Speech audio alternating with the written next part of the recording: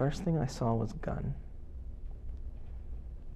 First thing I heard was on the ground, on the ground. He said horrible things about children. He said horrible things about humanity. At this hour, police and bomb squads are still working to make sure that downtown Silver Spring is safe from what this man had with him. Department's radar. This happened about a month ago. Firefighters went into Barget's house because the house next to his had burned down. Education reform should remain priority #1 here in the district. And as we have heard Gray say, they will just have to. Well, Caroline, I just got off the phone with one of the suspects from the very first attack. She said her attackers were vicious and mean.